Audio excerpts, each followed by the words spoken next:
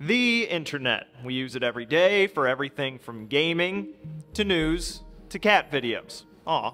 But despite the ease of access from just about anywhere these days, it's not a magic information field.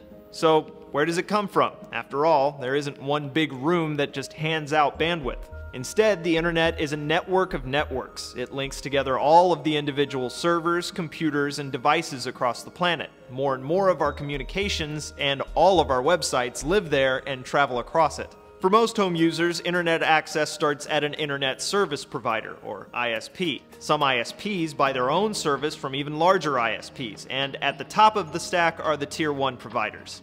These huge networks connect to one another with the help of underwater data cables. They're what make the internet global. Not everything travels across those cables every day, though. Companies like Netflix and Google run their own data centers, which connect to the rest of the network at boring buildings called internet exchange points. If you're checking your email or streaming video, chances are it's coming through one of these exchange points and then through your ISP to you. All told, it's a lot of traffic. The International Telecommunications Union estimates there were some 3.2 billion people online in 2015, sending more than 20,000 gigabytes per second, and traffic is expected to triple by 2020. That's a lot of cat videos. For Newsy, I'm Cliff Judy.